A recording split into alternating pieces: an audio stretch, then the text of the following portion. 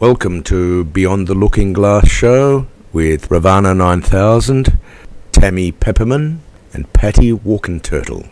You are listening to thesechangingtimesradio.ning.com.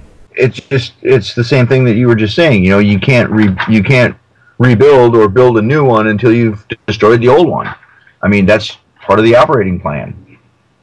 Well, that's a requirement for emergency management. A lot of people, they see emergency management or states of emergencies as fixing the roads or whatever else. They have to give you the appearance that they're doing this so that you consent with them and allow them to manipulate you with psychology and medicine. So what it is it's through the International Classification of Diseases, Disorders, and Injuries, and they require that diagnosis. So if you're injured in a flood or whatever, that's part of that. But the emergency management is actually states of emergency like mental health, psychology, criminalization, everything else, and the way that you implicate that is to diagnose people having been injured. Okay, so you're depressed, you're schizophrenic now, you know, why you're disassociating. You're looking at your country and your laws and everything else that are preying on you instead of being the father or conducive to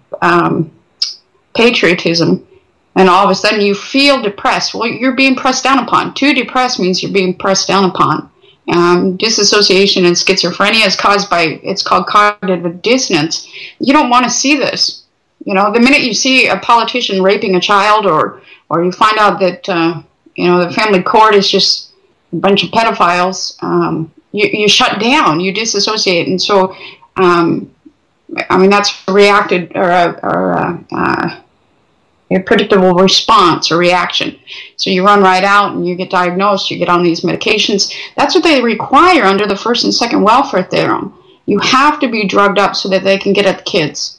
You have to be drugged up. You know, this whole thing is sick, but we're doing really well. We're indicting them. We recently put out a fee schedule. You know, our fee schedule is actually, it's more painful for them now to injure us than it is for them to injure us. You know, taking us into court, they're making $33 billion per case. That's per case, per CUSIP number. And so what you want to do is you want to charge them accordingly. You know, introduce a fee schedule. Say, hey, you know what? I'm tired of running from you. I am so tired of running from you. I understand that you want a contract, so here's the contract. This is my fee schedule. If you would like to come up against me, it's going to cost you $33 billion. And just, you know, stop them in their tracks. Not, you know, you don't want to just indict them. You want to ring them through the damn ringer for what they're doing, to the families, what they're doing to the children, what they're doing to parents all over, and off color. I mean, this society just makes me so sick because you have a whole bunch of middle-class white individuals now that are just now being harmed, but they did not see it when it was happening to the off-color individuals. They did not see it when it was happening to the blacks. They did not see it when it was happening to the Mexicans that are in this country. Now they're seeing it. But this isn't selfishness. We all need to come together right now and combat this as one. Our whole society, they rely on us. This is our requirement to save humanity. We can't take any much more of this, you know? Right. It's sick. Did you see the news article that came out from England? End-of-life care plans for newborn babies that have, you know, congenital disorders or whatever. And basically, they just starve them for 10 days and they die. Absolutely, and they've been doing this all along. They have, you know, you hear the statistics brought out by the Department of Health and Human Services. It says 1,500 children are being killed each year by their parents. 1,200 of those are being killed by their mothers each year. The definition of child is one that is over 1 year old. They don't talk about the neonaticide or infanticide. They don't talk about these things. There's 35,000 babies being murdered in this country every single year. And they do not notate that. Here's another statistic. How about 785,000 black babies aborted every year in the United States? Or last year, I should say. Absolutely. Yeah, And this is conducive to the first and second welfare theorem. This is, what's her name, Planned Parenthood. God, she was crazy. Hitler took her advice. Hitler took her advice. We need to wake up. Yes, Margaret Sanger. She was a most foul individual. And here she is presenting as she's like a female. She was not a female. She was a dyke. She has no human compassion. Absolutely no humanity within her at all. And Hitler took her advice. He implicated part of her structurized thinking. And that's the kind of person they have, regardless of sexuality. That's the kind of person they have to take these children. They're monsters. They're embittered souls, you know. Absolutely. Only the psychopath can view another human as an object. And we're dealing with a society full of created psychopaths that are taught me, and within specialization. Feminism preys on females, children, and males. Feminism teaches these dyke females that they are no thing unless they earn the right to be. So they have to objectify. They have to objectify themselves. They have to objectify other human beings. And they're earning the right to be. They have all these things. They have all these collections of cars and nice things in their home. They have nothing inside of them. They're absolutely psychopathic. This is founded on the research. They did the research in North Korea. That was the model ground for socialized psychopathy. You have the Korea, Illinois project that they implicated in Babel itself. Illinois is maintained as Babel. You know, these people are being taught dog eat dog and keeping up with the Joneses. That type of thinking creates the psychopathic intent. Well, you have to start all the way back with public education and the fact that, you know, most people don't, you know, get a decent babysitter and don't sit with their kids. They just stick them in front of a TV, give them video games, blah, blah, blah, all that. There's no real parental input most of the time. And when that happens, the society and the surroundings breeds, because you have to do it, you have to become it to survive, psychopaths and sociopaths. Absolutely. And that is the parental influence. Television programming. Television programming is the new parent. This is prescriptive and predictive programming. They tell you it is programming. Prescriptive programming comes when the child is diagnosed with ADD or ADHD. You put them on drugs, and then they're more receptive to television programming. Mom is doped up according to the first and second welfare theorem. She is completely obliterated of all thought. She's on Seroquel and all these different medications, and then she's more conducive to accepting television programming. Do you have a website, Tami, that people can go to and find out more about your work? We teach on Skype. We have Skype classes that run 24/7. They have me listed over on Solutions for the Innocent. We've got the drop boxes now. We just put out like 12 more hours of audio, and then I just now got back the transcript of those audios, so I'll release that in the classes soon. And the book's coming out. Dave's almost done with the book. And we're calling it the travel guide. I thought it was quite beautiful. He came up with that, yeah, we're available all the time. Recently, I had a bout with illness or something, but most of the time I'm more up to par. But I think we're doing really well indicting them and stopping this process. You know that the equitable estoppel is so amazing with getting us out of the court system, getting us out of IRS issues, indicting them, and the fee schedule. When we came up with the fee schedule, it was like, oh my gosh, because it stops it. If somebody is paid to harm you or paid to injure you or put you into law, charge them more than what they'd make by putting you into law. Hurt their pocketbook. Stop taking this crap. So, okay, talking about the fee schedule, how do you have that stuff? Is it like, if you stop me, it's going to be this much. If you question me, it's this much. If it's this much time, it's this much. Yeah, we went beyond that, and our fee schedule, it was actually a notice of fee scheduling intent. So we had that legislated. we had that legislated by quorum, so it becomes law. And what we did was in the fee schedule, we said we're more than willing to contract with you if you'd like to injure me. You know, bring me into court. My court appearances, if I have to appear in court, it's going to cost you $33 billion. And, you know, it's quite the thing, because we've already had one attorney that came in and we didn't put it on the court record. The attorney did, and he begged and begged the judge to strike it. And, you know, that's hilarious. He can't take it off of public record because it was already legislated. And so we ran him in there because he had injured us. So it's like, you know, it's been an interesting journey.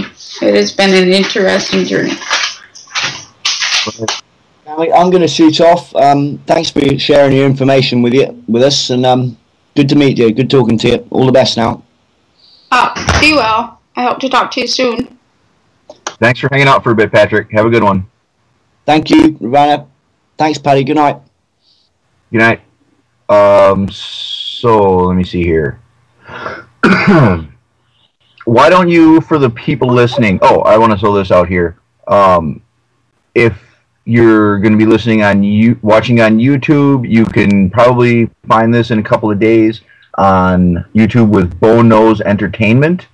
So go and follow him. He puts out some great information. And how are you, Patty? I am trying to find my mute button. I have a cat on my lap, and the cat is on my mute button, so I had to get him off of my mute button. I'm doing well, and I just wanted to say that it is wonderful to have you on, and we did miss about 9.5 minutes. I didn't realize that the encoder had kicked off, and so sorry about that, but we'll extend the show 9.5 minutes, so we'll get a full 2 hours on. And mostly, the beginning of it was mostly introduction and such, so hopefully we didn't lose too much there. Awesome. I'm glad you're doing well. Okay, so for the listeners, why don't you, Tami, just run through what you've gone through so far with just explain the forgiveness document and some of the other things that you've been doing, and kind of bring people up to speed. Does that work? Sure. What you want to do is, you know, you have to start back with your birth certificate. You are a franchise of the United States Incorporated. What they're doing is they've set up an executor for you. That is a judge. That is your executor. When you're charged with a crime, or quote crime, that's not really a crime, like running through a stop sign or drug abuse or whatever else, what's happening is your executor is in there and he's protecting you from you.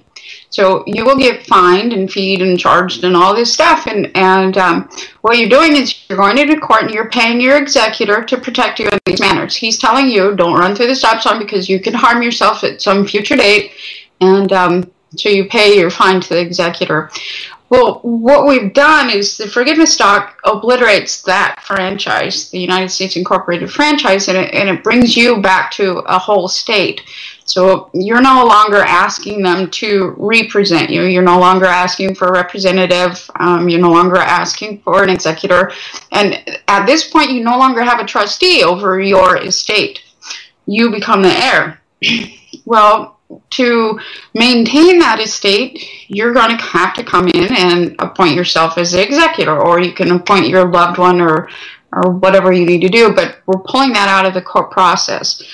And at this point in time, you need to design or use our fee schedule. You can design your own fee schedule, because the premise of the fee schedule is that you're determining now your own value. You're no longer allowing a pimp to determine your value, or somebody that's profiting off of you being protected to death.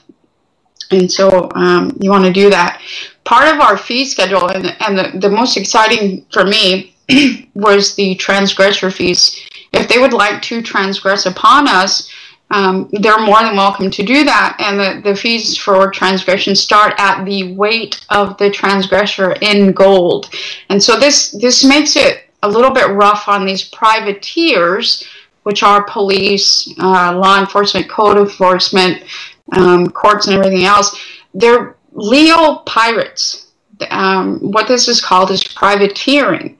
And so in the action of privateering, I'm willing to allow them onto my vessel, but they're going to have to pay me some hefty fees in order to do that. If they'd like to administer me through the court process, they're more than welcome to do that now, but they're going to pay my fees. And it doesn't go to a pimp. It doesn't go to anybody other than my executor. Great point, and I wanted to bring this up. Privateers, privateering. That's a historical term. Where does it come from? It comes from letters of marque. Letter of marque and reprisal was issued to a ship captain in order to inflict damage and take booty, provided he presented a percentage of it to the crown against enemy vessels at sea.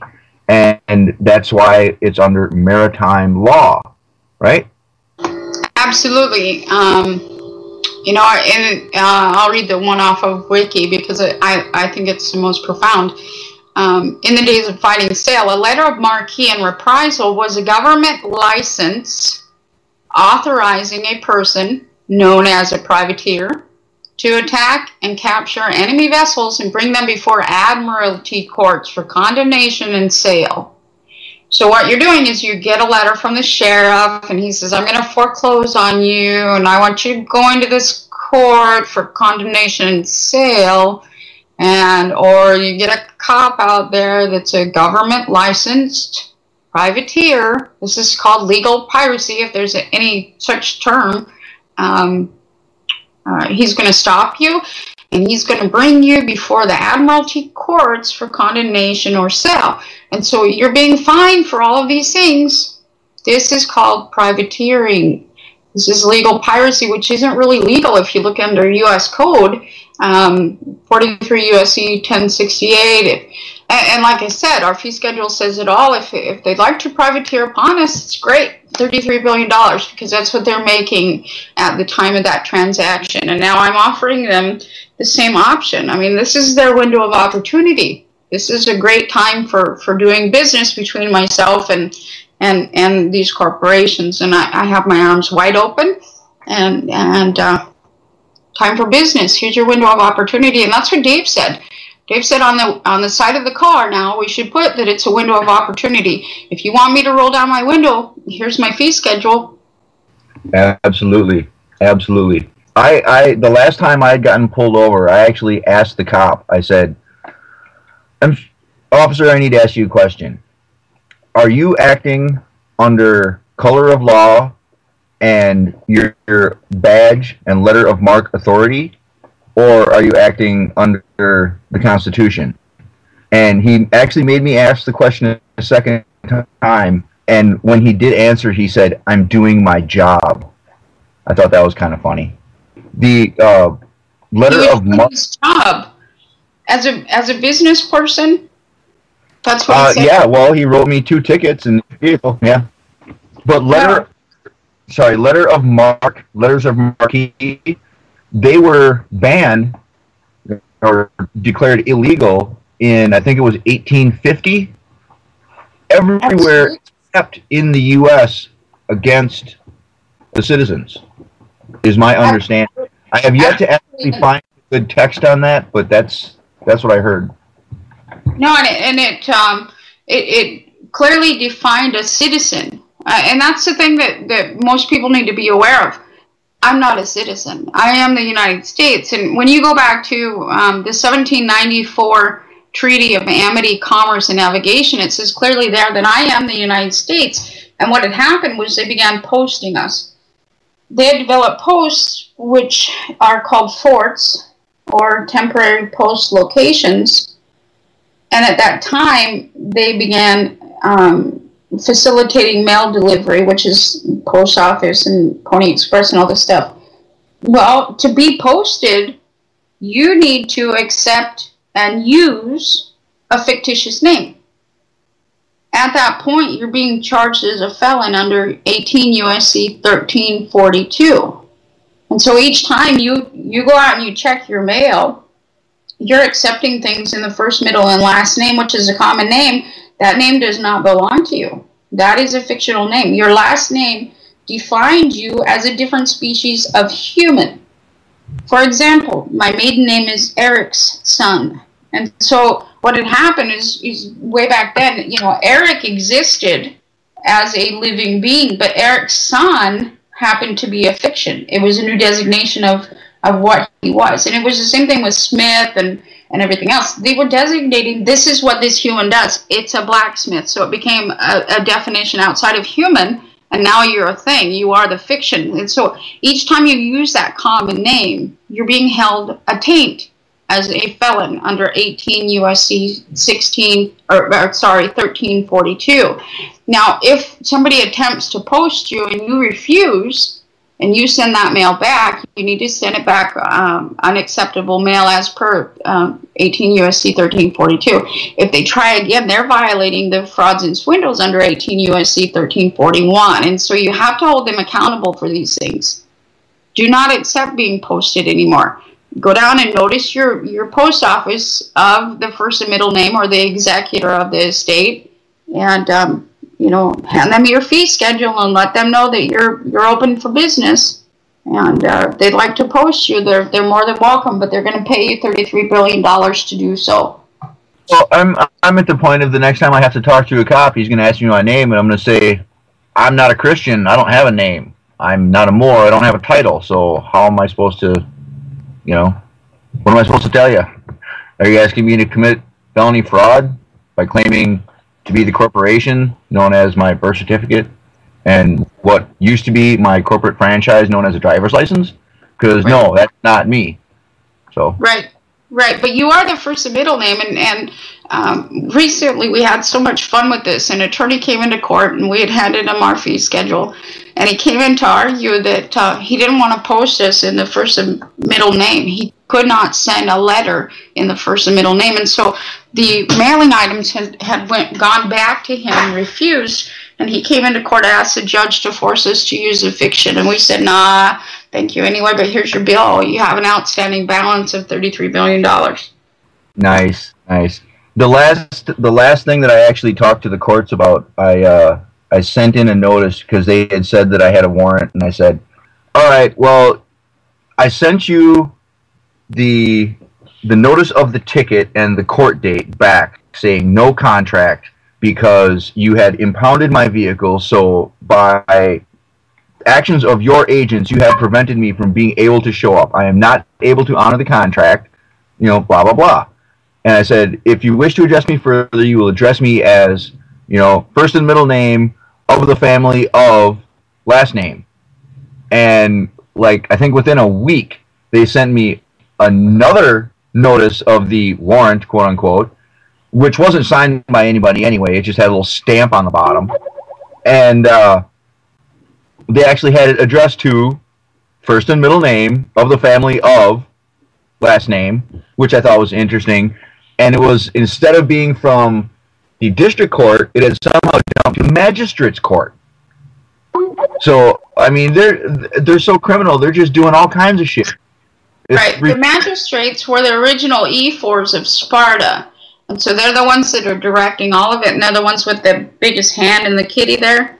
So you need to stop them from recaptioning your case, and what you need to do is recaption it yourself by writ of recaption. So you go into court and you say, nah, we're not going to play this game, and you go ahead and do the writ of recaption, and then you need to repossess the body because somehow somebody's sought an interest in the estate, which is your body, and you need to get them out of there, and the ability to do that. And we're having some great results with the forgiveness doc and then the executor doc, because if they try to administer that estate after you have appointed an executor, they're guilty of executor de suntort, which means the administrator of their own wrong. And so they're prevented by law from doing this. And the court process itself is called negotiarum gestio. And it means they're managing the affairs of another. They're doing this in a friendly manner. Like I said, as the executor, he's protecting you to death from yourself. And so what you want to do is go through the definitions. Look in there. Negotiarum gestio only exists if you allow a negotiarum gestor, which is the attorney. Now, if you dissent to the negotiorum gestor, guess what happens? His fiction no longer exists. You're telling him, no, thank you anyway, I'm taking over from here. I'm not asking you to represent me. I'm not asking you for anything. You're no longer obligated to me. I'm no longer obligated to you. I have my appointed executor. Now, if you would like to do this business transaction with me, here's my fee schedule. But you are not going to benefit. And you have to stand on this, because you have the Federal Association of Magistrate Judges are all coming in now. They really want their part in this, because that's Caesar. You have Caesar just seizing everything all over the place. They really, really want a piece of the action. So you really need to go after them with the executor de sumptore. You need to hand them your fee schedule. You need to notice everybody of your fee schedule. That way, if they'd like to do business with us, they're more than welcome. They just need to pay the fee. Beautiful. Beautiful. I love it. Do you have a document written up to claim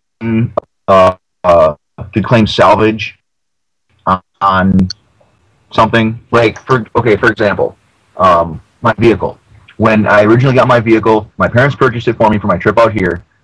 They, paid it with a check, whatever. But its, certificate of title is for the state of Minnesota. So how do I, because, I can say it's been abandoned here for 6 months. I want to claim salvage on it, and I want the actual title in my name, not for the state of Minnesota. Right. What you want to do is once you do the forgiveness in the executor doc, any part of your estate or anything that's attached to it becomes yours. And so if they try or attempt to administer that, then you need to hold them accountable for that. That vehicle is then not a part of the United States in court. I think we have Tami back. Are you back with us, Tami? Where were we? I'm not sure what happened there, but go ahead, Tami. I think we were on the salvageability. Part of the executor de sumptore process and holding them accountable for that is, the myriad of things that they've done. Larceny by trick, larceny by extortion, vexatious litigation. You need to just hold them accountable. And if they come after your vehicle, it's not likely that they come after a vehicle at this point because of the fee schedule. They've been noticed. The Department of Energy, the Department of Transportation, the Department of Natural Resources, the Department of Health and Human Services, we've noticed some of our fee schedule, and we told them we're open for business. And so it's not likely, as more and more people lay down that fee schedule and make sure that they're standing on it, that they're going to even come up against you. The cost outweighs the risk, Well, yeah, when it comes down to, the person's weight in gold, there's not many people who can cover that.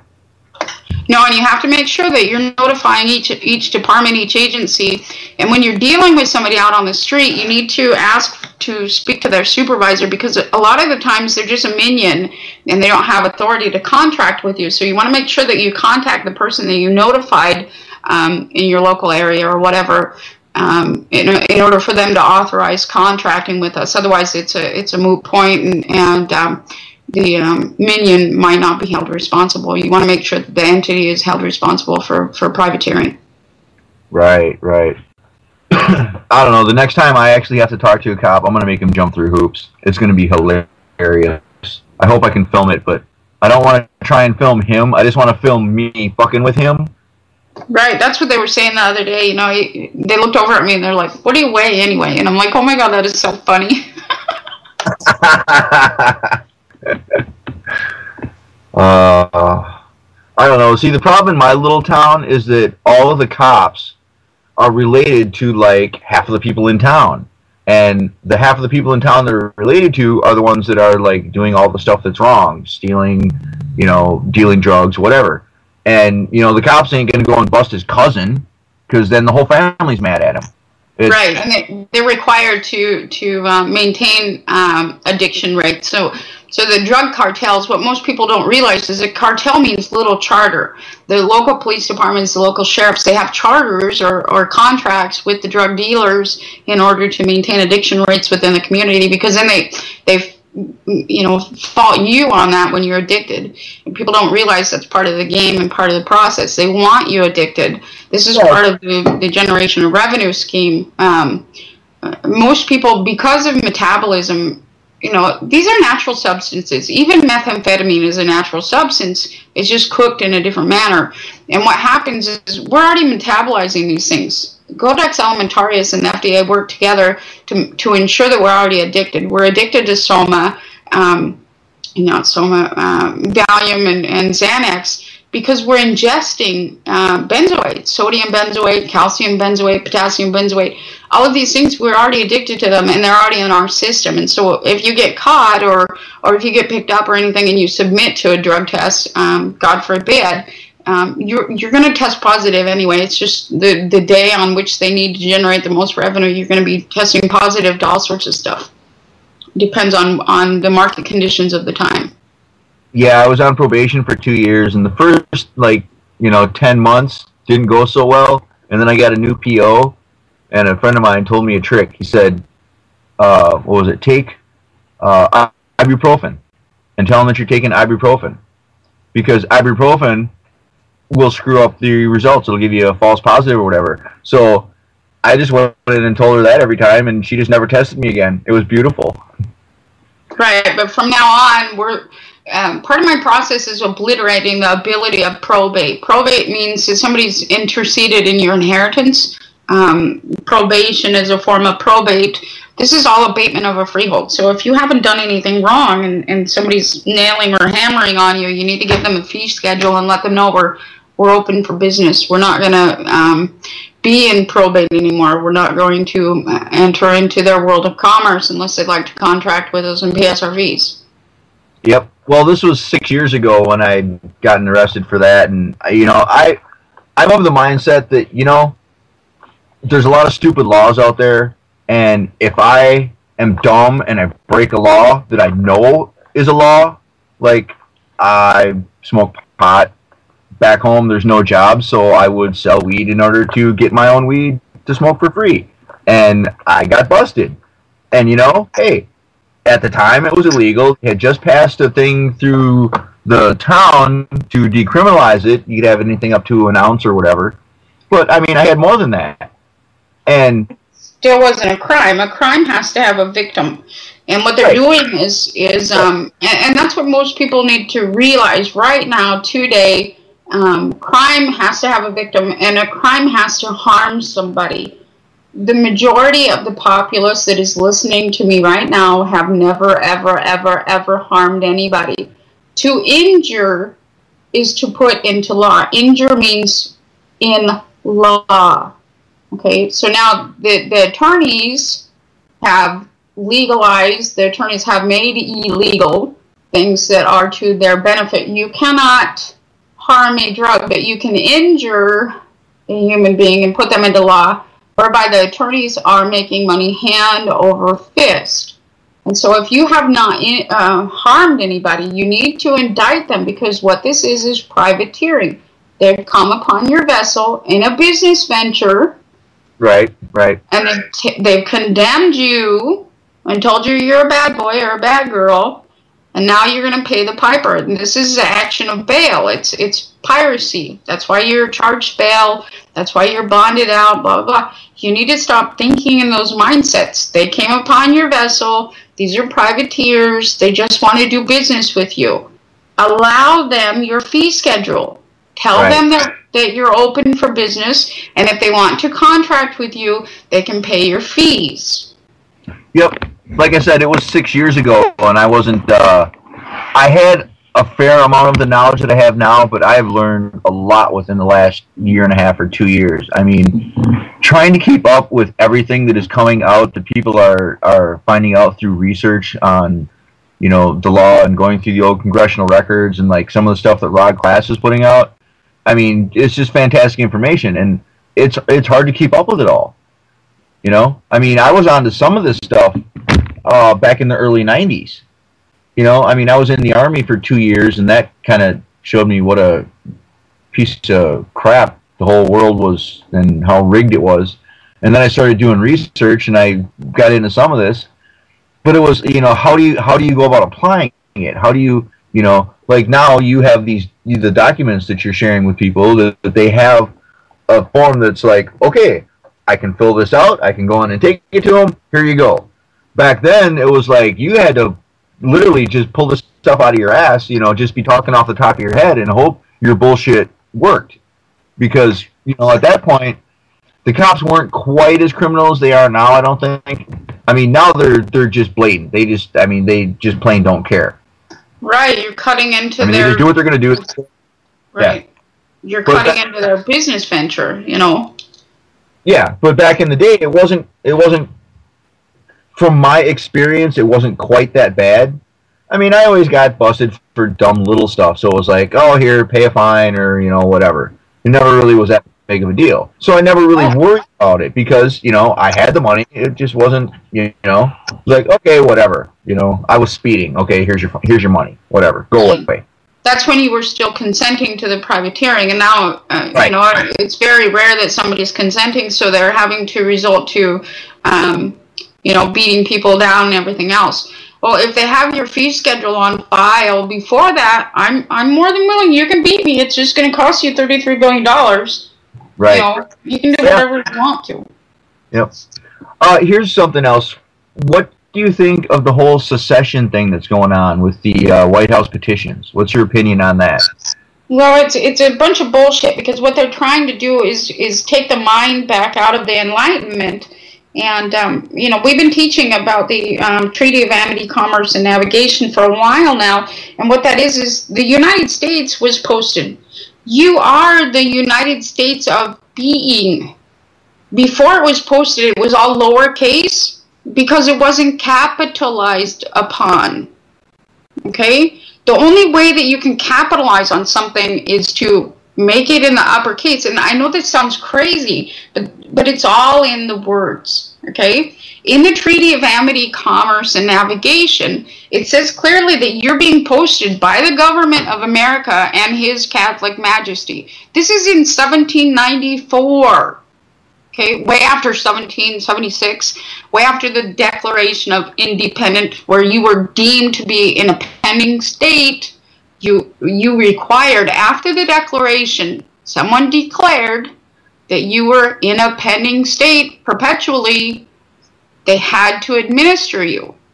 And if you go into the Article 1, Section 9, Clause 1 of the Constitution, it says you were the states. You were the states, but now they're saying that you migrated and were imported here.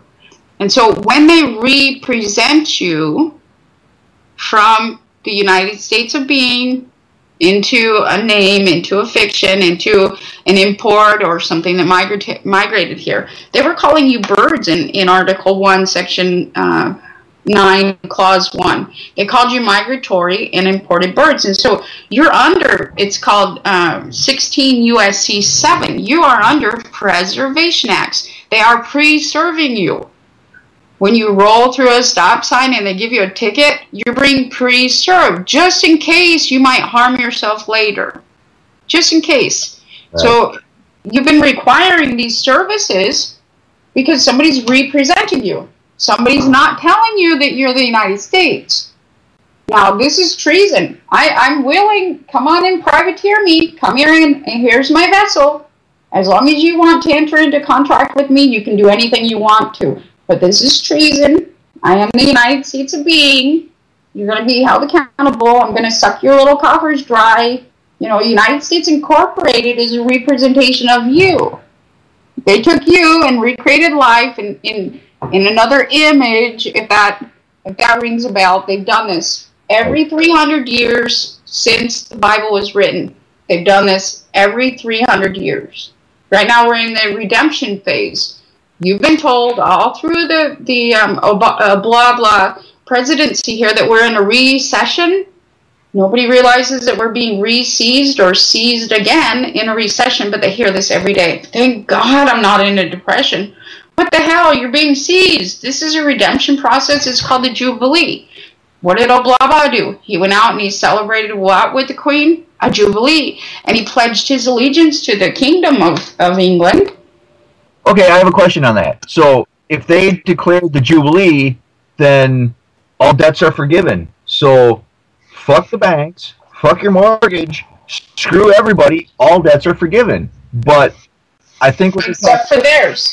And that's something that people need to be aware of. Every single day, somebody comes to me and says, compel their judicial oath. Go there. Go to, it's 18 U.S.C., 18 U.S.C. 453. Okay? So you have each justice or judge of the United States shall take the following oath or affirmation before performing the duties of his office. I, blah, blah, blah, do solemnly swear or affirm that I will administer justice without respect to persons and do equal right to the poor and to the rich, and then I will faithfully and impartially discharge and perform all the duties incumbent upon me as blah under the Constitution and laws of the United States, so help me God. Okay, they're discharging and offsetting the bankruptcy by taking you in front of them and having you pay this off. You have to give them your fee schedule. They are discharging their duties. Do not compel the judicial oath. I don't want them to discharge their duties. I want them laid right on their shoulders. They have the duty to pay off the bankruptcy, and they have to use themselves. Not me, not my family, not my community, not any human being. Go ahead and have at yourselves. If you want to discharge your duties, have at each other. And that's what we're telling them now. We're making a business offer. I'm a nice guy.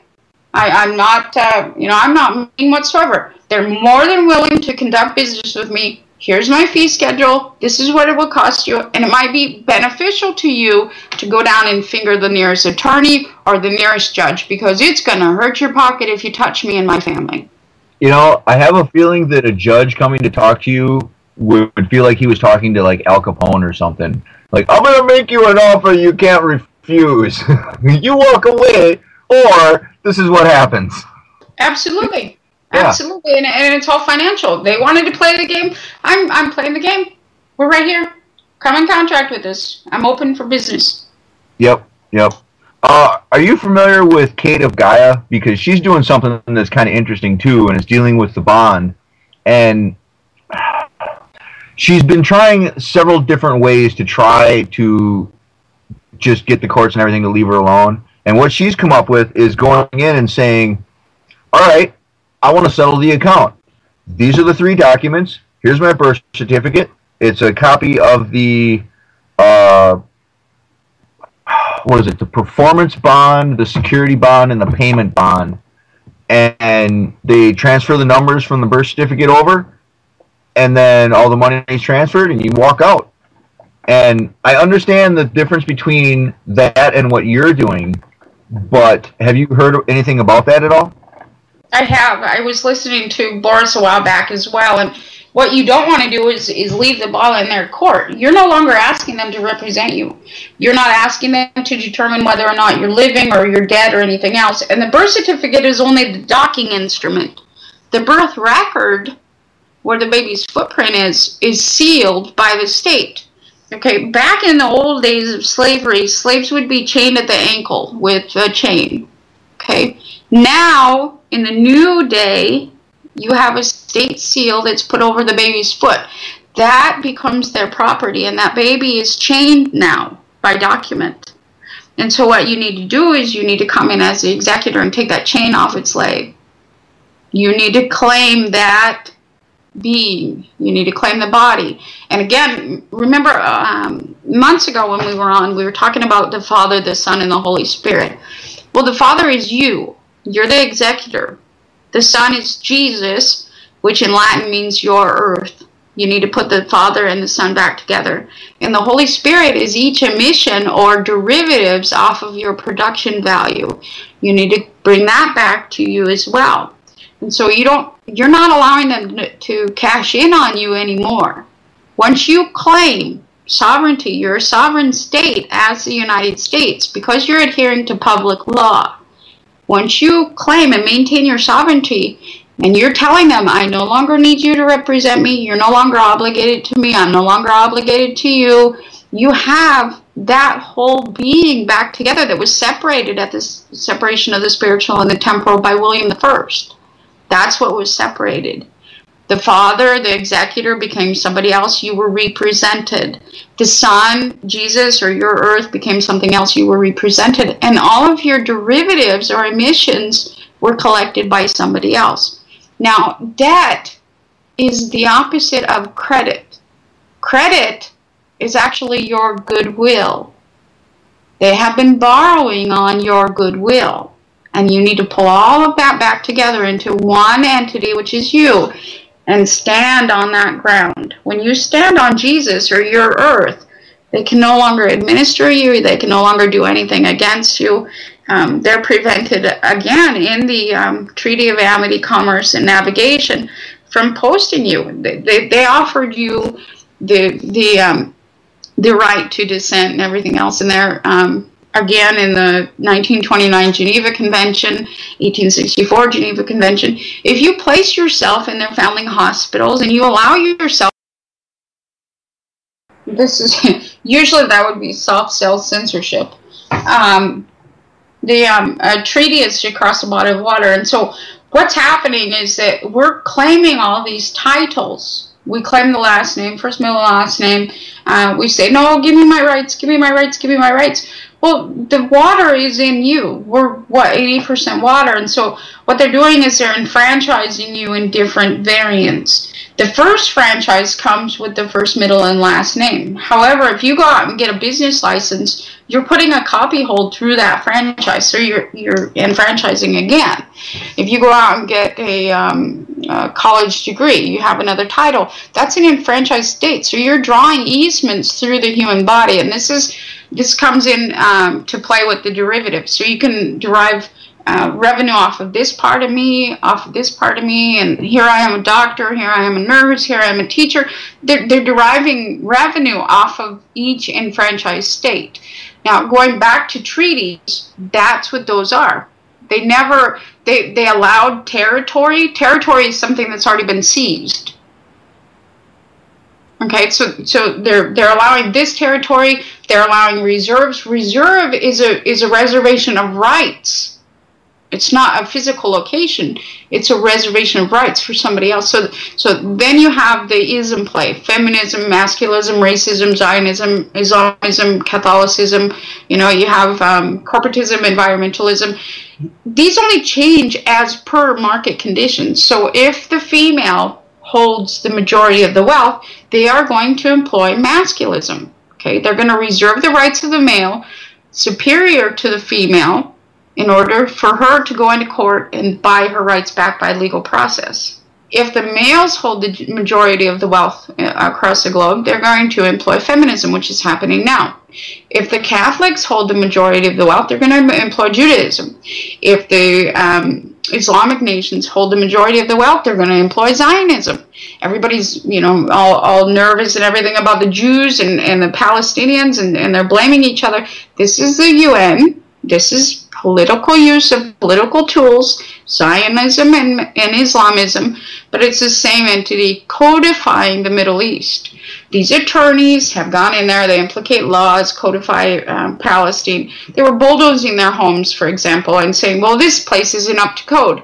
What code was there before the attorneys got there? The attorneys just laid down law or made things legal, codified the Middle East, and said, well, we don't like this. That allows them to own the land. The holder of the law is the one that owns everything. It has nothing to do with Jews, and it has nothing to do with Islamic individuals or Palestine itself. We need to realize the attorneys puppeting everybody. Palestinian children are being murdered in child protective services holding places, and Palestinians are blaming the Jews. This is the UN. This is Congress doing this. You need to hold them accountable for what they're doing. They are raising the Middle East.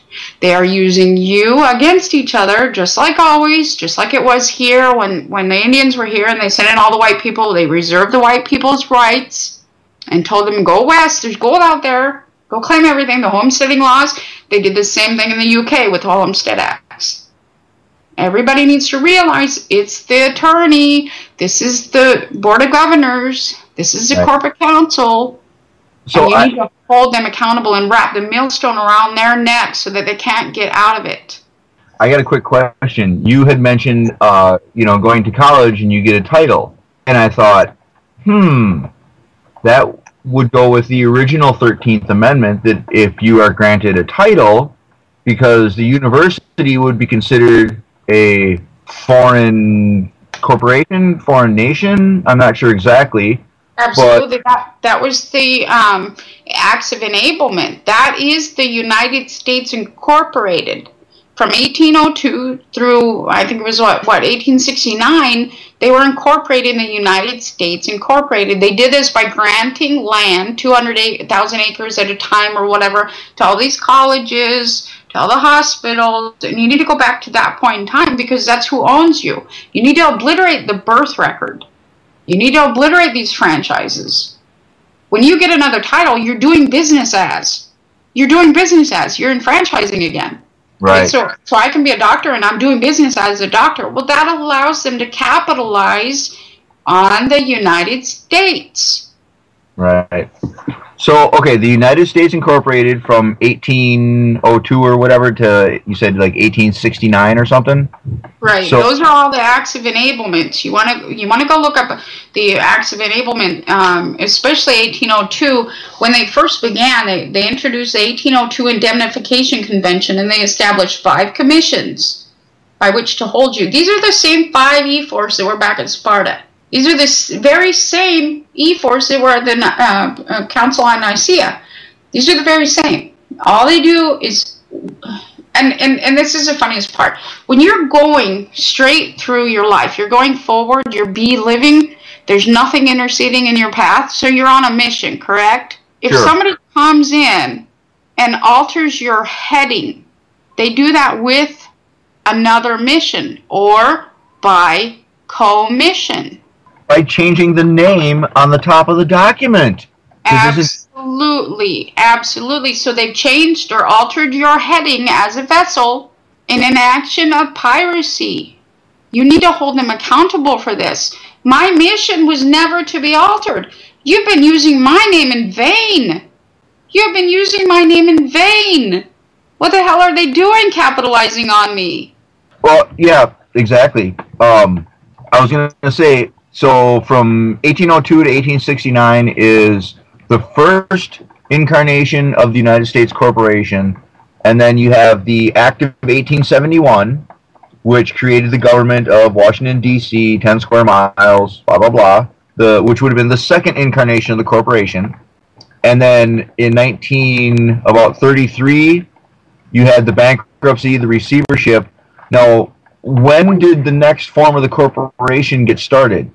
Because if it was put into receivership in 33 with the bankruptcy, then it's my understanding that we're actually on United States or the US of A 4 core. So we're on the 4th version of the corporation, unless I'm mistaken.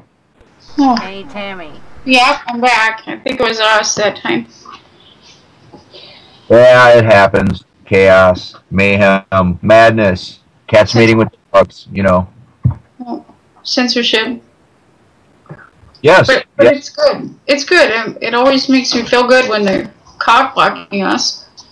Oh, pardon my French. It definitely means that we're getting to someone.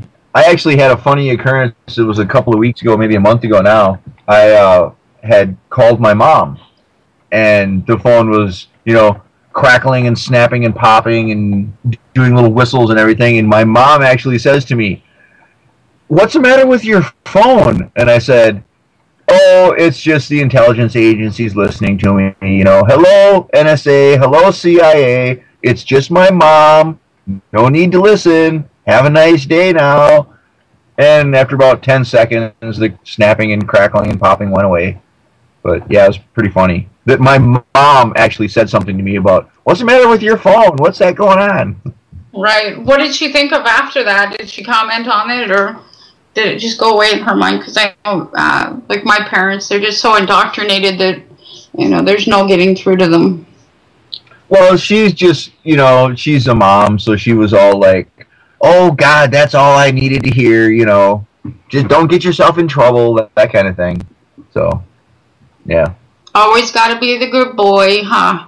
We have to earn the right to be good because something, you know, other things can't be happening. It has to be our fault, right? I mean, that's what they teach us. And then after all, we could be, should be, to be, or otherwise would be something, whatever they need us to be more politically correct, right? No, it's absolutely ridiculous. You know, this is the thing. I did a lot of dumb stuff when I was younger, you know, and the stuff that I actually probably should have gotten caught for, no.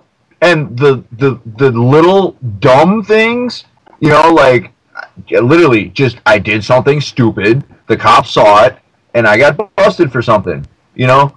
I had a lot of that stuff happen, but the times when I probably actually should have gotten arrested because I was doing something not necessarily injurious or whatever, but, you know, technically illegal, climbing on bridges and, you know, playing on railroad tracks on the bridge and doing all kinds of, climbing on buildings. I mean, I did all kinds of crazy shit when I was younger. But yeah, I mean, all the times when I realistically, somebody should have said something, no, nothing happened. I got away with it. It's kind of funny, though. You'll have them calling out to stop the statute of limitations on petty crimes and stuff, Rav. You need to, yeah, you need to swear out a disclosure, you know. If they want to come looking for me, they can track my fucking cell phone and figure out exactly where I'm sitting. I don't have a physical address. You know, I don't use the post office. You know, what? I mean, yeah, you want to come talk to me, come talk to me. I mean, give them the fee schedule first. You can't use hearsay in a court of law anyway, correct? And if you heard it on the radio, you heard me say it, so it's hearsay, right? Right. And not just that, you need to give them your fee schedule as well, Rav. Make sure that you make it fun for everybody. Oh yeah. I'm definitely going to be getting that sent out. Well, as the executor, you can go into court now and tell them, shit, your estate there is guilty, and you believe the fine should be even more than it they've determined. Crap. As long as you're going to pay me. Yeah. Yep. Well, and that was another thing too, and I remember going through this with several different people, and it never really got anywhere. But when you go into court, you know, the judge is acting as the trustee, and you're the beneficiary. But he tricks you into being the trustee and letting him be the beneficiary. And right, by being your executor, because he's protecting you from yourself, and you're paying him to do so. Right, and that's how he gets paid. But if I go in and I can get him to admit that he's the trustee and that I'm the beneficiary, then I get the money from whatever I'm being. No, you only get a small strip, and your benefit is you get to go to jail to protect you from yourself. So you got to stop claiming the benefit. The beneficium is the benefit. Okay, if you accept the beneficium, you're invoking what they call a privilege in blacks. The privilege is beneficium abstinendi. And what you do is you invoke the privilege to abstain from being the heir. As a beneficiary, you are invoking your privilege of abstaining to be the heir. So let that sink in, because you're establishing that executor position. So your executor is being paid to protect you. Any fine, any fee, any charge, you're paying your executor to protect you. Now, once you come in as the executor, they can pay me all they want to. Right. I'd like to increase the fine, Your Honor. I believe my estate is freaking guilty as all hell, and I think his fine should be $2 million because I'm now the executor. You need to pay me those fees, and I'll protect the estate. You know, you have to get into the mindset of the executor and realize how important that is. Once you're the executor of your estate, they have to pay you to protect the estate. So it's not likely they're going to charge the estate with anything. It's not likely they're going to privateer your vessel. And then when you combine that with the fee schedule that says we're open for business, if you would like to injure me, it's going to cost you $33 billion. You're wrapping them up in bonded states. Right. That's how you create the bond. A bond is a credit transaction. A bond is a credit transaction. Right. So once you implicate the fee schedule, you have an outstanding balance now. This attorney has an outstanding balance of $33 billion. So we rebonded that case just with that outstanding balance. It's the game of risk. Right, This right. is the game of risk. Okay, your estate or the dead body, the thing, the res, that thing is being bet on. It's a game of risk. That thing is a continent. If you look at it from the rules of the game of risk, you need to take the continent and you need to walk away with it and start charging and renting it out. They're no longer your pimp. Now you can pimp out your own estate as much as you want to, whatever you're willing to do. And like I said, they can beat me, they can do whatever they want to, but they're going to pay $33 billion for it. Yeah, yeah. That was just something that I had come across about, I don't know, 6 or 8 months ago. Some people were doing the whole equity and liability and all that, and with the trusts, and I mean, I totally understand where you're coming from, but I figured I better throw that in there if anyone was curious and following that line of thinking, because it makes sense when you're listening to it, but the way you explain it was being, you don't want to be the beneficiary. No, no, you're abstaining your right to be the heir, and once you come back in as the heir, there's nobody in there to intercede in your inheritance. Now you get your inheritance that was promised to you back in 1666 when they lost all your paperwork, you went missing, you haven't come in and claimed the estate. You never came in as the executor and said that body's mine. So since the birth record and the birth certificate, it's been the other father's. It's belonging to the executor that they have down at the courthouse, or the governor, which is your executor, that's protecting you to death via Federal Emergency Management Acts. Right. Gives whole new meaning to the term free-range human, huh?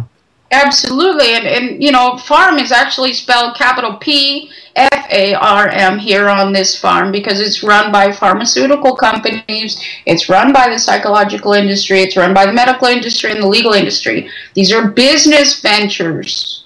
These are business ventures. Once you lay down your fee schedule, you are offering them the chance to contract with you. You are giving them free will now to contract with you. Right. Allow them to. It's going to cost them more than they can ever make. Right. If they'd like to contract with us any longer. We had a question from Zeets. Have you actually had them pay out yet? No, we just laid this down this last week. So far there's no argument, but the ASHAT was trying to post us again. We said no, we've dissented, we've lawfully dissented. We've claimed now on the Treaty of Amity Commerce and Navigation, and what happened was that they're violating so many of their own laws by privateering us, including Geneva Convention. We've already dissented, we've expatriated with the forgiveness doc and repatriated under a new house. We're no longer in the House of Representatives. We're no longer in the House of Representatives.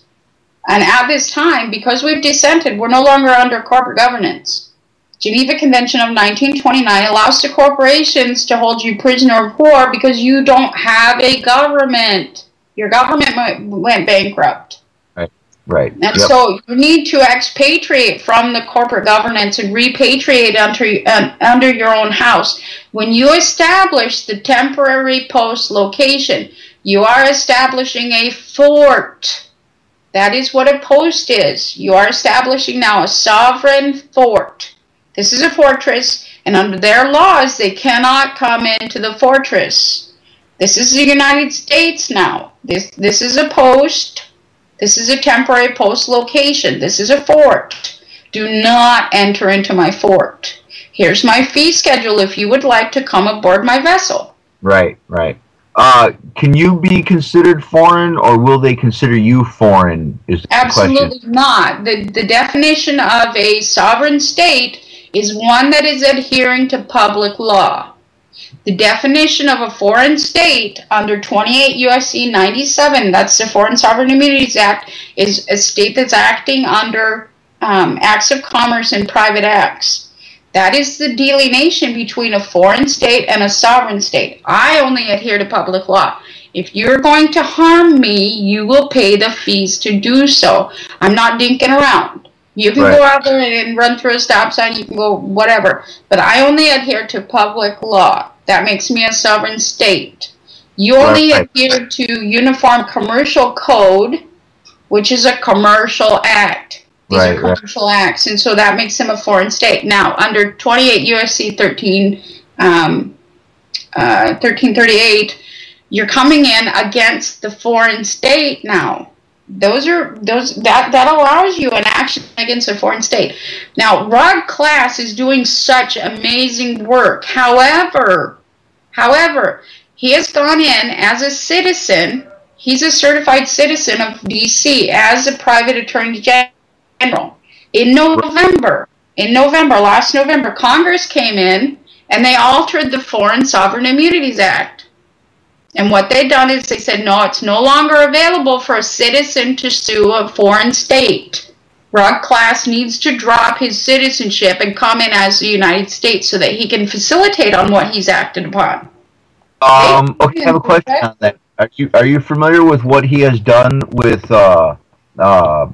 getting his statements stating that the Department of Motor Vehicles and all that are not public officials? Absolutely, they're foreign states. Each county is a foreign state. They're not sovereign. However, he can't sue them because he's a citizen. He needs to drop his citizenship. He needs to drop that little piece of paper, and I know that that's exciting for him. I know that that means a lot to him as a private attorney general, but as a citizen, he's not able to come up against a foreign state or collect on any judgment. He needs to come into the United States and sue them as foreign states. They have no immunity. They have no immunity under the Foreign Sovereign Immunities Act. They have absolutely no immunity, and they have no sovereignty. Okay, now that was the question earlier. If I, being, sovereign, living being on the land, well, how you want to put it, I am the United States. Now, all the corporations, everybody are foreign to me. So, they're under the definition of a foreign state. The definition of a foreign state is one that is acting under acts of commerce and private acts. Private acts are just executive orders. So they have no sovereignty and they have no immunity whatsoever. Right. You want to see a judge freak out, walk in and say, I'm convening this as a court of public law? Absolutely. I know someone who did that, and the judge literally was standing there slamming his gavel, saying, "You're not going to convene that here in my courtroom." Absolutely, because they're an administrative law court. All they can do under the Declaration of Independence is administer you. That's their function. And under the bankruptcy, these judges have sworn an oath to discharge their duty by throwing you in there to discharge the bankruptcy. That is their bankruptcy. It is not your bankruptcy. All right, and now that would go back onto 11th Amendment, right? I don't usually pay attention that much to the Constitution unless it applies. I'd have to go look at it. The judges, the 11th Amendment was, if I remember right, was what eventually they did the Foreign Sovereign Immunities thing for, was because the judges were no longer able to adjudicate law, equity, controversy, blah blah blah, whatever. That was later, after the wasn't that along with the Judiciary Acts and all that shit? The Commerce Clause allows them to facilitate business. I think that was Article 3, Section 1 or something. And, the 11th Amendment, because if you go back, it's Article 3, I think, says that the courts shall have the power to, adjudicate law, blah, blah, blah, whatever. And then, 20 years later or something, the courts were so corrupted that they actually passed the amendment to amend Article 3, stating that the judges in the courts did not have the power to adjudicate law. And then that's when they stepped in with the administrative and everything else. Right, and then that's where that was probably around the time then of the 1832 Nullification Proclamation that Andrew Jackson passed out. And he said that if you go into court, if you're trying to appeal a decision based on statutory or legislative decisions, you're going to be held in contempt. You're not allowed to appeal the case. So what we're seeing is all of these people in the at the appeals level, they've been in appeal for 17, 18 years. They have no idea that they're being held in contempt. They're just forking over the money to their attorneys. That's a form of contempt stemming from the 1832 Nullification Proclamation. And what my process does is we don't argue statute or legislation. I argue evidence. So we maintain the evidence on the court record. So if you have to appeal, so far none of us have had to appeal any decisions, but if you have to, they can't pull the 1832 Nullification Proclamation on you because you're not appealing a statutory legislative decision. You're appealing the attorney in the black dress's decision because the only ability of a judge under judicial canon is to see evidence and rule accordingly. They don't have the ability of a trier of fact. A trier of fact was created by Uniform Commercial Code. A fact can be an allegation repeated more often than one time. You know, there's a very, very, very an absolute opposite definition between fact and evidence. And people need to be aware of these things. You don't want to put examples on the court record, which is an exhibit. You don't want testimony. You don't want an affidavit on the court record because you want to provide the ability of a judge to be in the courtroom. If there's no evidence on the court record, which is exhibits and testimony and affidavits and everything else, you're allowing and consenting to a trier of fact because all they're seeing is evidence or examples, voices, whatever else. And under the Declaration of Independence, they can't hear you because you're in a pending state. You're really not in front of them. You're just an infant according to the Treatise on the Law of Infants. And so all they can do is administrate you or administer the estate. So once you come in with evidence, you're revealing. And you know, we've talked about this before, but I mean, there is nothing, absolutely nothing outside of truth and God. And right now we're walking through Revelation. We're witnessing the revelation. We're presenting evidence onto the court record. We're revealing God. We're revealing the truth. And we're bringing everything hidden out of a hidden state. The word apocalypse comes from the Greek words apo and kalyptine, which means to bring forth from a hidden state. It doesn't mean anything bad. Television programming has taught us to fear revelation, has taught us to fear an apocalypse. And it is the most beautiful thing I've ever witnessed. This is the most amazing time. I mean, it's absolutely astounding at what's happened, what we're revealing, what we're actually doing, and we're bringing everybody out of this state of bondage. We're bringing everybody forward so that they can be living. The courts no longer exist. Once everybody's alive and they realize that they'll be living, the court no longer exists. We don't harm each other. We never harmed each other. They told us we did so that they could come in and protect us. They told us they would protect us so that we would be patriotic to them.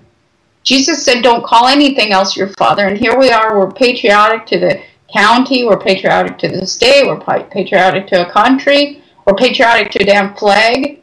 These flags are pirate colors. Bars laid down on their sides. What they do is they capture you under them. The American flag was not designed by Betsy Ross. The American flag stems from the British East Indian Trading Corporation. That is a pirate color. Right. You are being captured. Yeah, the other thing is, you know, it has to be a certain size. It has to be, you know, whatever. And the thing is that the flag that everyone thinks is the United States flag, that's the war flag. Absolutely. The peace flag. right? Yeah. And everybody's been taught to look up to it and pledge allegiance to that thing. You are standing under pirate color, and you have been captured within the action of patriotism. So you've been consenting to your capture by being patriotic and calling it your father. You ask it to be the trustee when you take a benefit, Social Security, welfare, housing, free daycare, free schooling. Stop patronizing it. Schooling does not have to cost anything. You need to wake up. Everybody needs to wake up. Everything's not going to fall to shit. We are the only biology on this planet this ass backwards. We glorify cars. We name them. We pledge allegiance to a flag that's capturing us. We go into court and we ask the judge to determine our matters. It's just sick. It is sick and twisted. Now, everybody out there listening needs to ask himself, would a lion do this? If an attorney came up to a lion and he said, well, that's illegal, what would the lion do? Agree with him? No, he'd probably have a snack. Absolutely. And if they came up to the lion and said, we think you're abusive, we're going to take your kids off of you, what would the lion do? Probably have a snack. What the hell are we doing? Getting fucked in the ass. And we're allowing our children to be kidnapped. We're allowing ourselves to be kidnapped. Yep. We're allowing ourselves to live in the action of Baalism, piracy. We no longer view ourselves as any other biology. We no longer view ourselves as animals. Animals don't have etiquette. They don't eat with a proper fork and a spoon and a freaking cup with their pinkies hanging out. Animals don't do that. But humans do, and it makes us beneficial to politics or politically correct. If we can be nailed and told that we're bad, we can only do that if we have a title. You're a bad boy. You're a bad girl. Right. You're a bad mom. You're a bad dad. And so we're always earning the right to be. Lions do not do that. Chickens don't even do that. Cows don't do that. You know, you have to weigh and measure all of these things because it's absolutely insane and ass backwards what we've done. You know, you bring up a good point, and I have to put this out there. When I was with my last girlfriend, and we ended up going through a bunch of bullshit and breaking up. At one point, she was talking to a psychologist, and he told her to go home and stand in front of the mirror and look at herself and say, I am a very, very bad girl, and I like it, and it's okay. And she told me about that, and I laughed so fucking hard, I cannot even tell you. I bet it's disgusting, and that's what it all is. It's psychology. Okay, we're the only biology on this planet that can be told that we're bad, so we earn the right to be good. Right. You can't tell the cow that it's being a cow badly. You can't tell a lion that it's being a lion badly. Right. You know, we're the only biology stupid enough to actually do this, and we think that we're the smartest animal on the planet. It's bullshit. You're the one that's in chains. Yep. You're the one that goes into court and argues that you rolled through a stop sign and somehow you injured it. You know, instead of turning on the freaking farmer and indicting him and telling him, no, you're not going to farm me, you ass. Yep. So we have a couple of questions before I forget about them. The first one is, I've been evicted from my home due to foreclosure. What steps do I take to regain control of my home? File the 2 admission statements first and immediately. Right, and what those are is they're proof of life or evidence of your life and be living. However, you need to do the forgiveness doc and get out of the franchise. You need to do the executor doc, and then we have an equitable estoppel. Now, what most don't realize is that the dead hand or the dead pledge is a mortgage. The word mortgage means dead pledge. And if you go to your mortgage documents, you will find usually a borrower's covenant. In that borrower's covenant, it says your estate's been seized, but you have the right to move around and convey the property. There's 2 different properties they're talking about. They're not talking about the square one that's been seized. They're talking about your body and your children's bodies and their children's bodies. They have been seized by that document. You need to obliterate that document because this is why you're being criminalized. This is why your children are being stolen off of you by child protection. This is why you're sick and in the hospital. Because of that dead pledge. You allowed that bank to seize the estate. They're going to manipulate and administer that estate. They have to get that money. They're generating revenue upwards of $33 billion per case, per account. Right.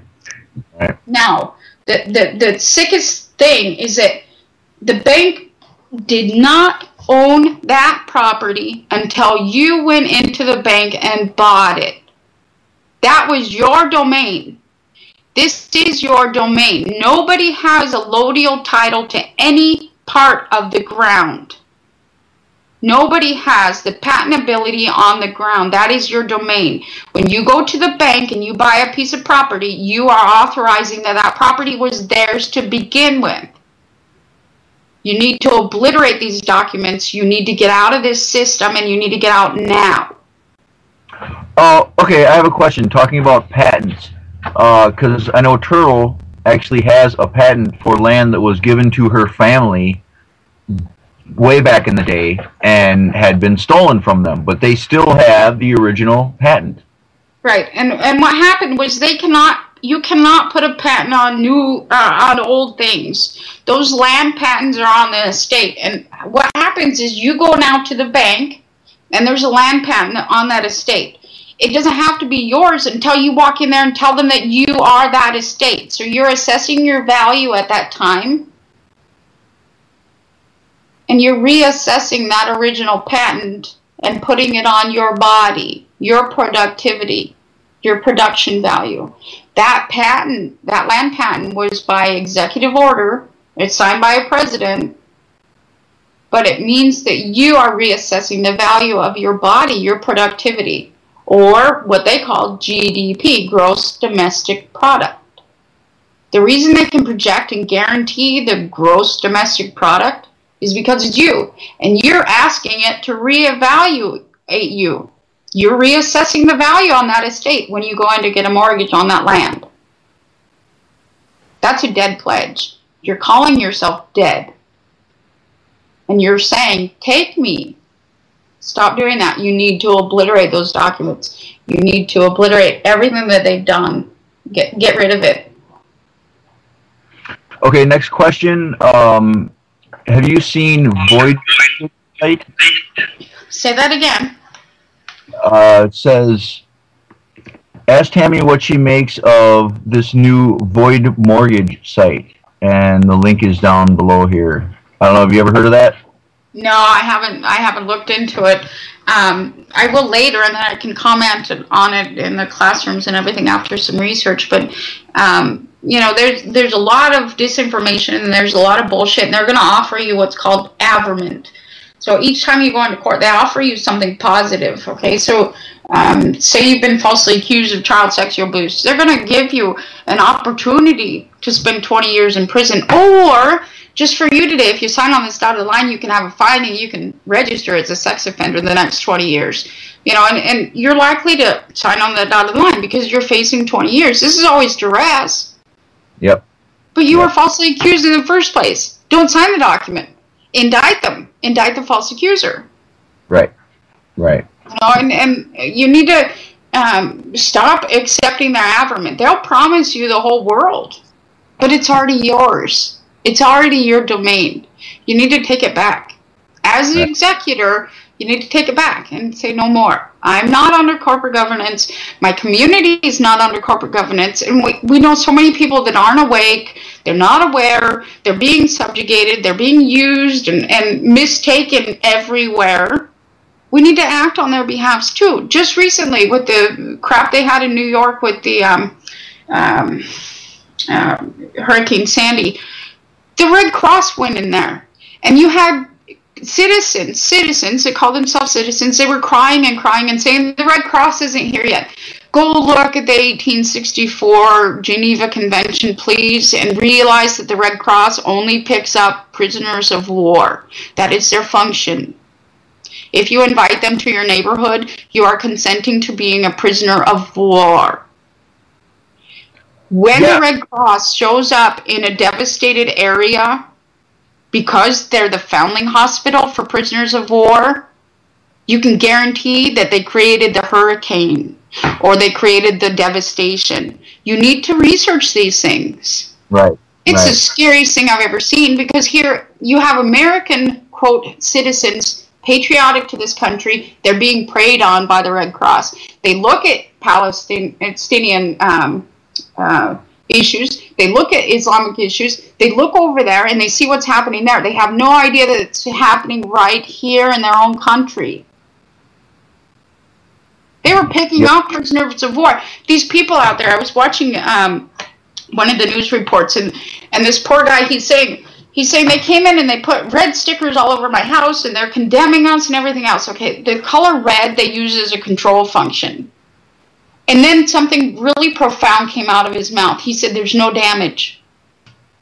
There's no structural damage. And the minute they said that, one of the anchormen came on as an ambassador for that community, never having met those people before. And he spoke on their behalf and said they're just devastated. They need our help. Yeah. Imagine that. Yep. Imagine that, because you're being represented every time you turn around. Right. You are being represented. Your voice is coming out of somebody else's mouth, and you need to take that voice back and make it come out of yours. Make it come out of your hand.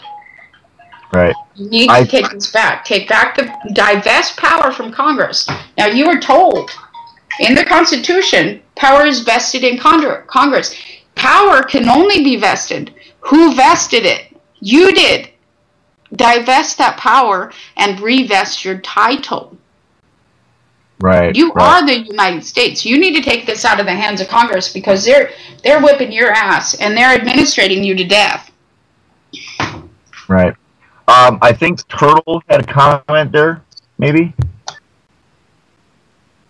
Say that again. I think Turtle had a comment. No? Okay, never mind. Well, we got about 15 minutes left, and my brain is spinning. So, I don't know, you're just on fire tonight. So, I mean, is there anything else that you want to throw out there? Well, we recently, when I ran into Dave, he came around and we got the book done. We got all of the audios done. They're on the Dropbox now. Anybody who wants to get a hold of me can get me on Skype. It's T Pepperman, all lowercase. You can email me at tammyk23@hotmail.com.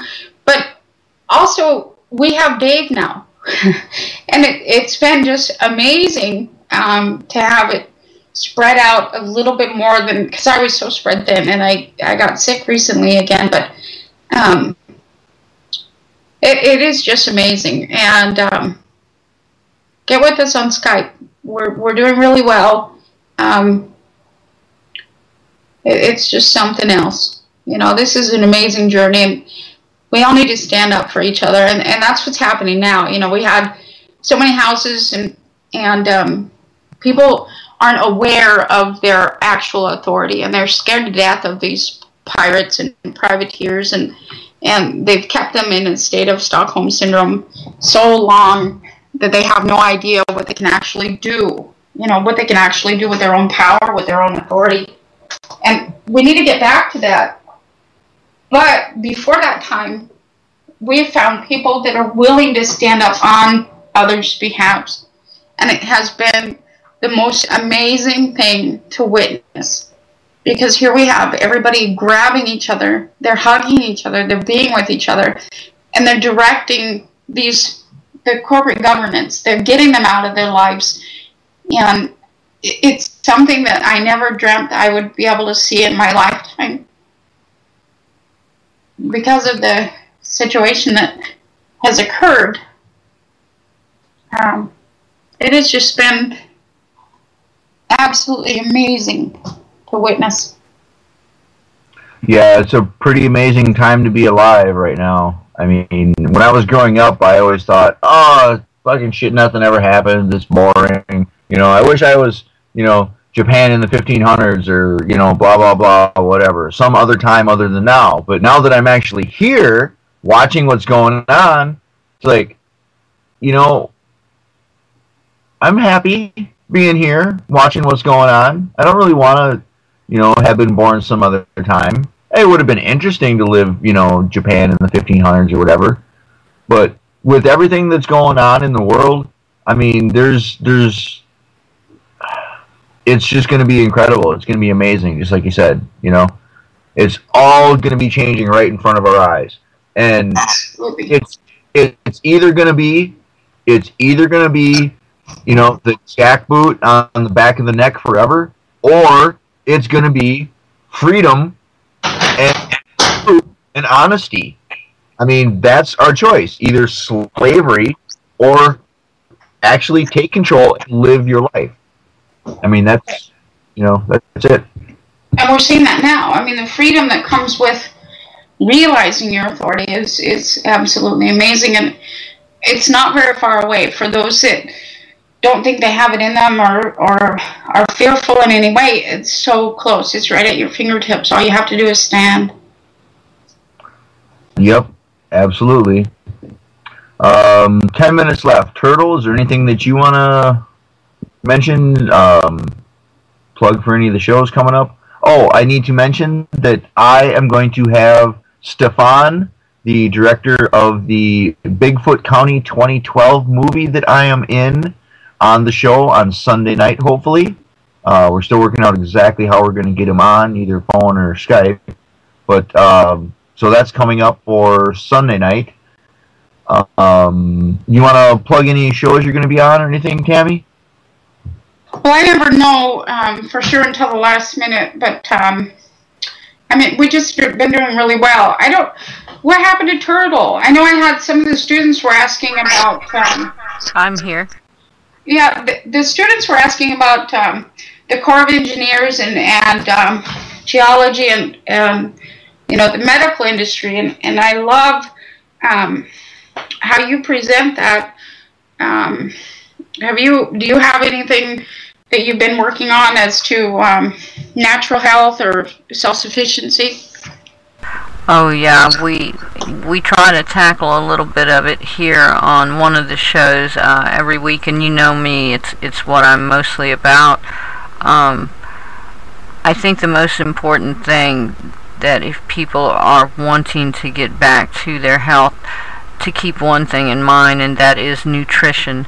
And you have one of the greatest tools for education at your fingertips. If you're listening online, then all you've got to do is suffering from an illness. If you are taking prescribed medication for an illness, if you have a diagnosis, there are things that you can do. The best thing that you can do is to start doing a search and searching out you find out the drug, you find out what the drug does, what it inhibits, what it helps, and then you go and you do a search to find out what these compounds are. It's a puzzle, but it gets you there, and I don't have the time to go through it all, but you search out those compounds, you know what your disease is, then you start doing a search on natural herbs and spices that can help these issues that you have, and 9 times out of 10 you will have what you need in your spice cabinet. You will have what you need in your refrigerator. If you have things like beans, lentils, things like this, spices like cayenne, marjoram, oregano, many more spices, honeys, things like this. These are actually power-packed little natural nutrient balls, and when they come into your system actually gets what it needs. It actually gets the nutrition that it needs. It doesn't need anything else. Your body's organic. It was made simply to process nutrition. Okay? That only comes from live, vital foods. It doesn't come from processed foods. It doesn't come from chemicals. It doesn't come from preservatives. So if you can feed your body the right foods according to the illness that you have, the chances of you receiving discomfort, if not cure, is very probable, because your body is dealing with what it knows. You can't keep giving it a prescribed medication full of buffers and toxins, and shocking your system, putting your immune system to sleep, attacking other tissues, causing the body to send out too many hormones of one, too many enzymes of another. This is what happens when you put something that is synthetic in your body. Your body will try its best to get rid of it. So they trick your body by putting buffers in these medications, so that every time your body tries to defend itself, these buffers trick it into not. And pretty soon your body's not functioning anymore, and you're just getting sicker and sicker and sicker and sicker. You know, the way to combat that is through nutrition. Through nutrition. And all the information you need is on the internet. All you've got to do is do a search. If you have a disease, get out there, search. If you have diabetes, there is a several sites that are really good. One where they took 5 people with severe diabetes, insulin dependent, and obese, and they took them to a farm, and for, I think it was maybe 6 months, maybe less, I can't remember, but they had them eat all their food raw. Now, that's not including meats. It was a vegetable diet. Not only did they lose weight, but they were no longer insulin dependent. That's how powerful food and nutrition is. It's what you actually need. And I didn't mean to monopolize the time, Tami, but you got me on it, you know, and there I go. But I just wanted to let you know also, Tami, that you've got some really good comments from people who are very appreciative for what you do, and are very loyal to you and wish you well from the chat. Just wanted to say that. Thank you, sister, and you too. A lot of my students aren't aware of your show where you talk about this more in depth, and maybe if you can plug it so they know where you're at and where to find you, they can listen to what's going on. Okay, well, I'm on thesechangingtimesradio.ning.com, and that is times with a Z or a Z, depending where in the world you are, and that's thesechangingtimesradio.ning.com. There you go. Kat does that so much better. But I do roundtables on Saturday at 2 p.m. I do the Brain Gym on Sundays at 2 p.m. so you can catch me there. Right now I'm not doing my Turtle Talk at the moment because, as usual, things on these changing times is always changing. So I'll get in there somewhere, but we always touch on that and other self-sufficiency and community-based solutions on our Saturdays and our Sunday shows. So it'd be really good, you know, to tune in. And Tami, anytime you want to come on, you're more than welcome. You know, we'll get you on. So thank you, guys. Please keep us posted on new developments and things as you go through this. All right, I will. And thank you guys. I love you guys so much.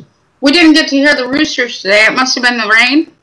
Oh yeah, they were. It's already dark by 6 o'clock here, so they were already in bed. Yeah. But I had a question from Zeets, and I forgot that we have an extra like 9 minutes because we missed some time earlier, and he wants to know your opinion on Agenda 21. Well, that's what everything is. I mean, before it was called Agenda 21, it was just called the Declaration of Independence, where you're just independent states, so they're going to administrate you in any means that you need to be administered that's more beneficial to politics or political agenda. That's what protocols are, everything else. So as you're being administrated, you'll notice that the people that are over 50, your production value starts to lag, and you can read about this over on in economics. So, like if you go to Mises, you can study yourself as human beings and find out that after the age of 50, when your production starts lagging, what happens? The statistics are all there. You start getting sick. And so they're administering you now, because the usufruct can never be diminished as to its capacity. Caput means head. That's the head of cattle. And so the usufruct will never be diminished. So after your work is done and your production value starts to lag as to your employment or consumption value as a consumptive good, they're going to switch over into the medical industry. And that's if you're insured. If you're not insured, you're going to find yourself criminalized, because they need to generate revenue in one way or another. There's only 3 forms of production. Taxation and consumption is the first one. That's a third of the GDP value. The second form is medicine, psychology, and death. That's a third of the GDP value. The third one is criminalization. That's a third of the GDP value. And so if they're not ringing you in by family court, psychology, morality, whatever else, they're going to criminalize you, or you will find yourself dying or with some chronic disease, because what you're eating is causing that, what you're ingesting already. And so you'll go to the doctor and you don't feel very well, for example, and so they'll give you an antibiotic. Well, the majority of what they're giving out is called Cipro or Bactrim. It's called trimethylsulfate, okay? So you rush right out and you get on this antibiotic. You have side effects of this antibiotic that makes you throw up and everything else, and you're thinking, well, maybe it's a penicillin. No, it's a chemotherapeutic antibiotic. And you can find this research at your government, at the FDA, within their documentation. And so when you go out and you rush out and you get on this antibiotic, it's making you sicker. So then you go back into the doctor and you say, well, man, I'm having side effects. And they're like, well, you must be allergic to Cipro. Let me give you Bactrim. It's the same damn medication. They need to have you sick. The AIDS virus is the use of chemotherapeutic antibiotics. Because the minute you have a cold, you're going to rush out to the doctor. He's going to put you on this. You're going to have side effects. He's going to give you another one and another one. Lower doses here, higher doses here. But at the end of like 3 years, you're going to be diagnosed with full-blown AIDS because you've been on chemotherapy for the last 3 years. You need to step back and measure what you're doing. Use logic. Use reason. If you have a runny nose, figure out what's going to stop it from running. If you have a cold, deal with it yourself.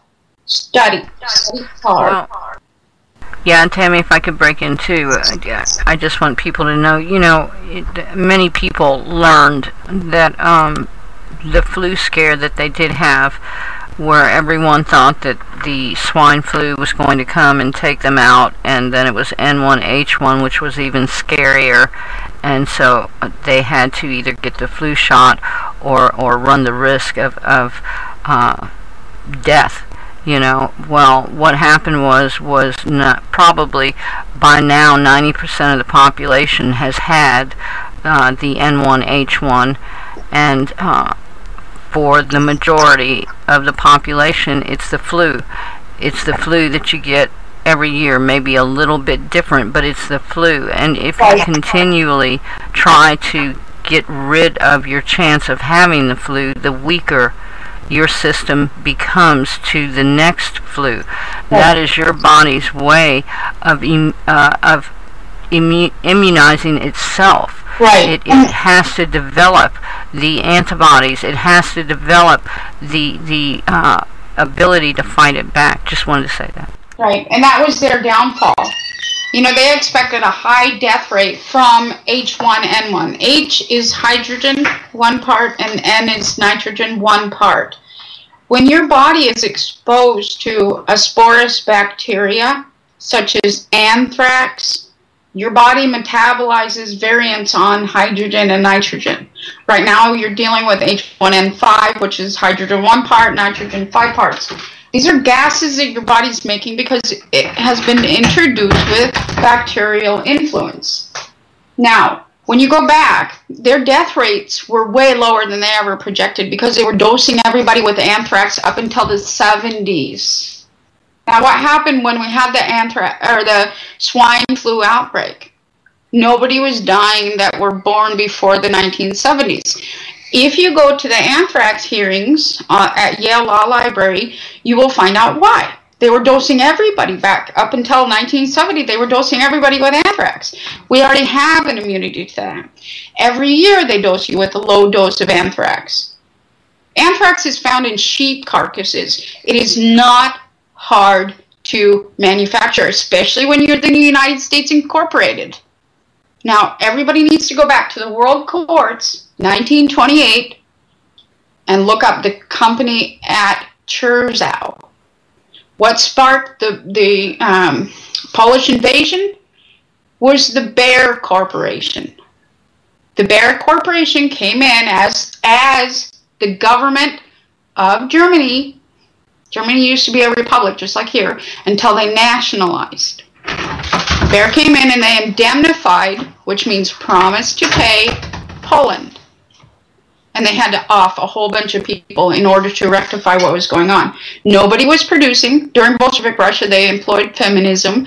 So all of these females and elderly and children were all on welfare, corporate welfare theory.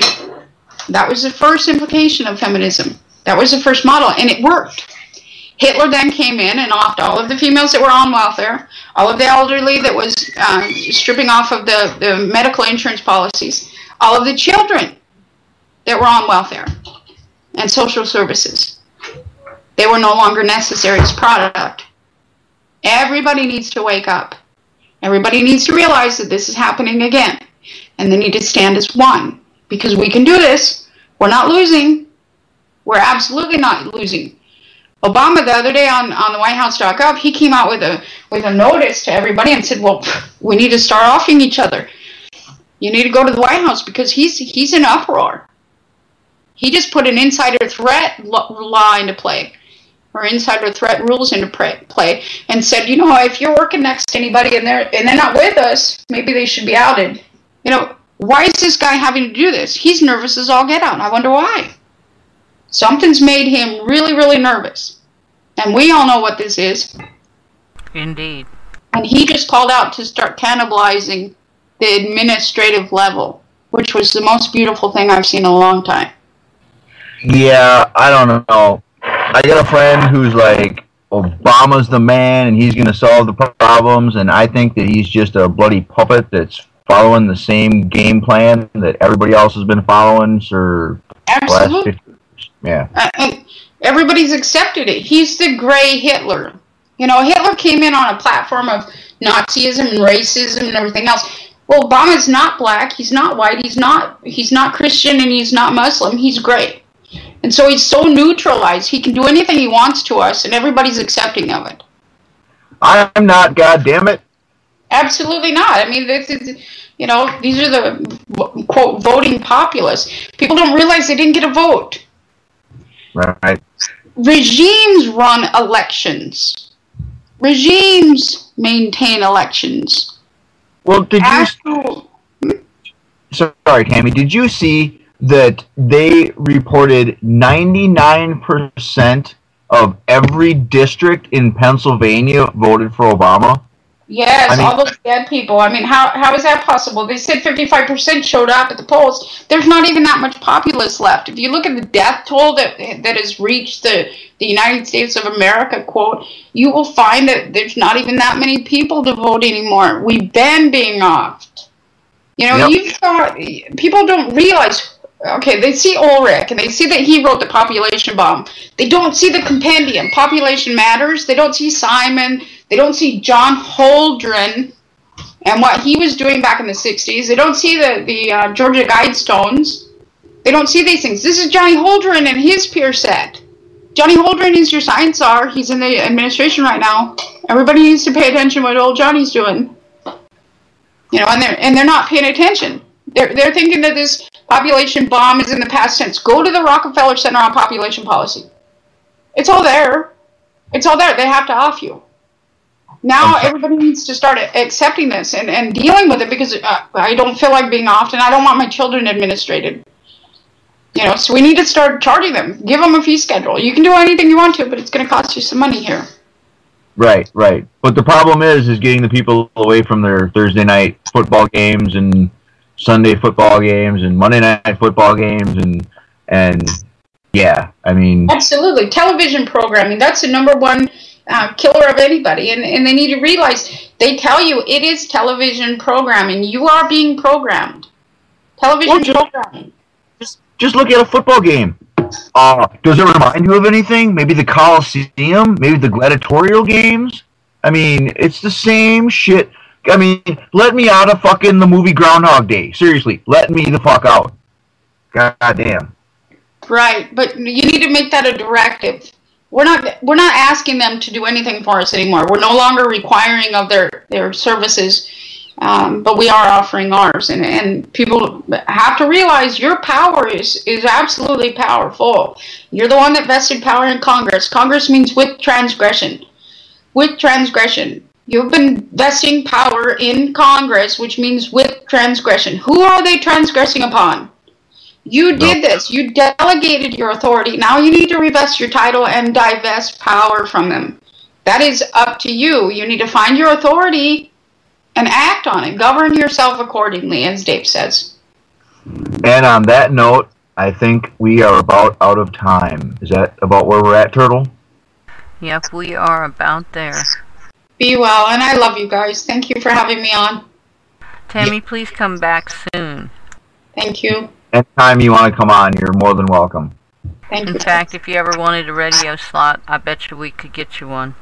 Okay, I'll tell we'll get it worked out soon. I know that the things are finally slowing down where I'm able to breathe now. And I'm so thankful to everybody. I mean, Dave has just taken so much. It's been an amazing journey. Yeah, that's why I haven't bothered you very much. I've followed you, but I've seen how busy you've been. You've been doing great work, and thank you. Everybody's stepping up to the plate. I mean, it's just been like almost to the point of overwhelming. Sometimes I'm so much in awe and speechless. I mean, I wish that I could. It's hard to define what's happening now and how much in chaos the corporate government actually is. You know, you can watch the media, or you can watch alternative media and find out some things that you have no clue that's going on. They are in absolute chaos. They are scared of your authority. They are scared of you. They're trying to rectify and maintain the same system, but they're not able to anymore. And at this point, they're just now realizing that the best bet is to cannibalize each other, because that's the only way they're going to generate revenue. Yep.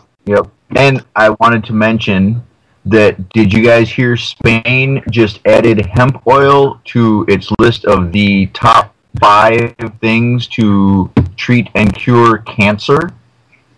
Wow. Yep. That is beautiful. We were just watching a documentary on that the other night on, I think it was on YouTube, speaking about hemp oil and things like that, and how to derive it out of the hemp plants. If anybody wants to view that, I'm sure that they can just Google it or go to YouTube. I can't remember the name of the video, but the next time we're together in one place, then I'll have that information. Yeah, there's a great video on YouTube of a guy who, his son had, like, a year and a half old, had a massive brain tumor, you know, or whatever. So he takes his son out of the hospital and starts treating him with hemp oil. And like 6 or 8 months later, the tumor's gone, or not affecting the kid anymore, and he's up running around and walking and doing whatever. I mean, yeah, just go and do the research on it. And on that note, I really have to close up the show. So this has been Beyond the Looking Glass. Our special guest tonight has been Tami Pepperman, and you will probably be able to find this on YouTube in the next couple of days from Bono's Entertainment. And we have been on TheseChangingTimesRadio.ning.com. Thank you to Tami, and thank you, Turtle. As always, you've been an awesome producer. And on that note, Turtle, do you have any last comment? Live, love, laugh, and stand strong, everybody. All right, and good night. Have a great night, Tami. You too. Be well.